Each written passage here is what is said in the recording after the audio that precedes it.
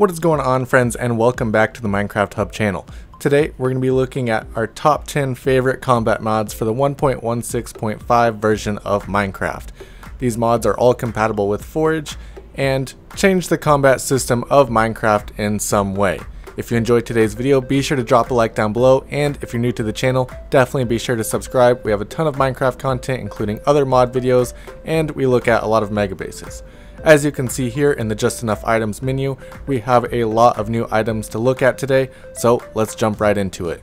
First up today, we have the mrcrayfish's gun mod. This mod adds a lot of new weapons to the game, all of which are guns and explosive. We have new grenades, new bazookas, snipers, heavy rifles, machine guns, and a lot more. This mod is very fun to use, and you can build all of these with the workbench right on the right. This is definitely going to take you a lot of iron and other materials, so you're probably going to want an iron farm in order to build these things.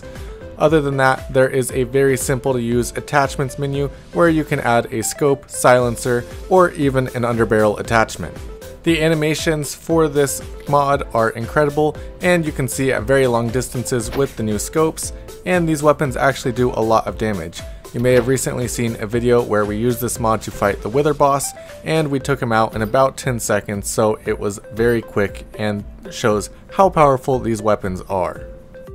Next up today, we have the Extra Bows mod, and what this does, it includes variants from stone to the electric bow with a diamond, emerald, gold, and iron bow in the middle, and all of these have different properties. They have different damage and durability. This mod also includes a lot of upgrades to the bows.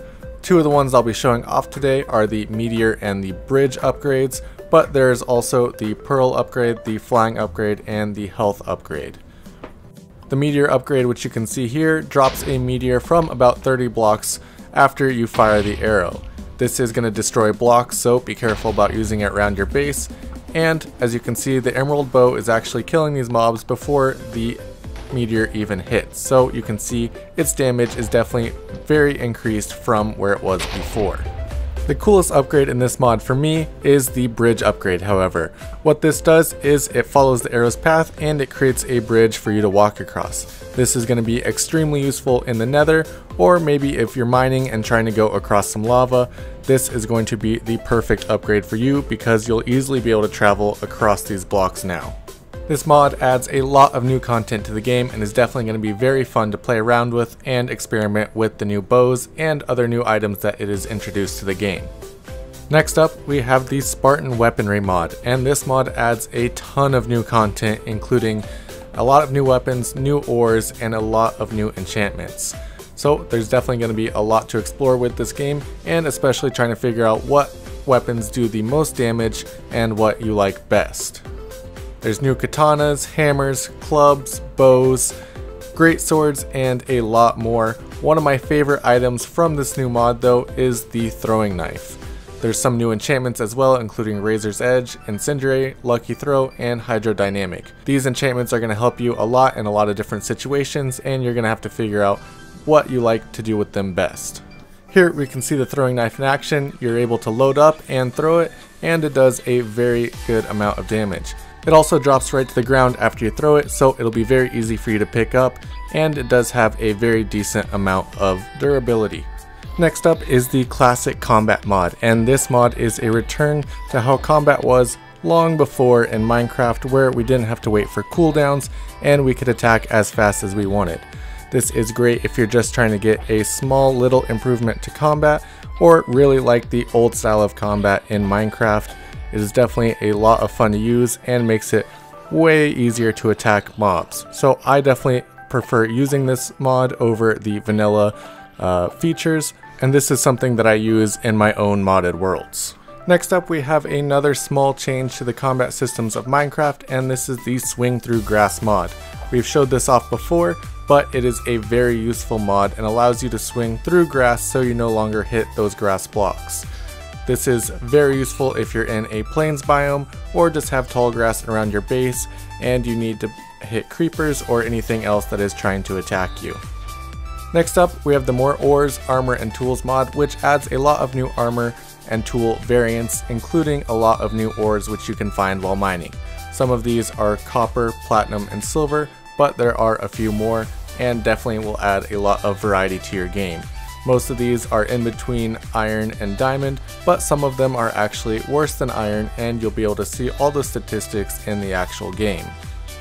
This is a great mod with a very vanilla feel to it, so it's not going to change your game too much, but it'll add some new things for you to find underground, as well as some new variants of armor that you can wear at any point in your game. Some of the new ores that are going to be very helpful are the silver and platinum ones, while some like lead are going to do a lot less damage, and so is copper.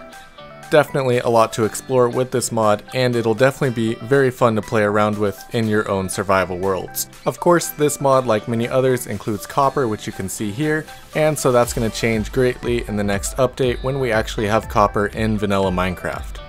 A great mod to pair with this, as well as any other armor mod, is the cosmetic armor mod. So as you can see here, I'm wearing a bunch of the different armors shown in the last mod, but those are not the actual properties of armor that I'm wearing. Cosmetic armor allows you to wear the best armor possible, including diamond or netherite enchanted armor, and then you can add armor that you actually want to look like you're wearing. So here I have a platinum helmet, copper chestplate, tin leggings, and lead boots, and that's what it looks like I am wearing. This also pairs great with the sophisticated backpack mod, because you can add the backpack into your cosmetic chestplate and it won't take up any of your actual inventory room.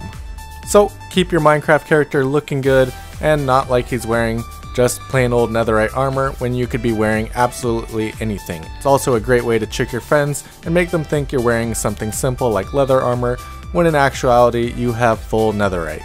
Next up we have another smaller mod, and this is the passive shields mod. This mod is essential for me to play with because I hate being able to see my shield when it's on the screen, but I do actually have a shield here and I can pull it up at any time I want. It just changes the graphics features so you can't see it on your screen all the time. It also changes a few small features of the damage that it takes when you're not holding it up, and it'll now absorb about a third of the damage before you pick up the shield all the way. So this is going to be really helpful in hardcore worlds and things like that where you need to take just a little less damage in order to survive. If you hate being able to see the shield on your screen, this is the perfect mod for you. Next up we have Tetra, and this mod changes a lot of features about Minecraft.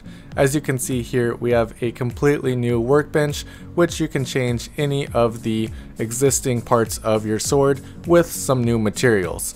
These are going to include pristine diamond, pristine lapis, and a lot of other materials which are included in this mod. As you can see here, in order to upgrade the guard or the pommel, you're going to need materials, and you can change every part about the look and durability of your blade. This is going to change how your blade actually attacks mobs, and it's going to change the damage actually done by your blade. There's a lot of customization that you can do with this mod, and it's definitely going to take some time to learn. Also, when you back out of the UI, you're going to be able to see your sword still on the table until you actually take it out, so this does add a cool little feature to the game, which can make some cool decoration in your base. Last up, but definitely not least, we have the offhand combat mod, and all this is going to do is add the ability for you to dual wield weapons in Minecraft. This is super useful for attacking mobs, and you can swing two swords at once or use them back and forth so that they do more damage to mobs. This is just a lot of fun to use and definitely a cool little feature to add to the game. That is all that we have for you guys today. Thank you guys so much for watching. I hope you enjoyed this video, and if you did, be sure to drop a like down below and let me know if you have any other mods that you'd like for us to show off. If you're new to the channel, definitely be sure to hit that subscribe button. We have a lot of different Minecraft content and you're going to enjoy a lot of our stuff, so check us out. Thank you guys so much for watching, and I'll see you next time.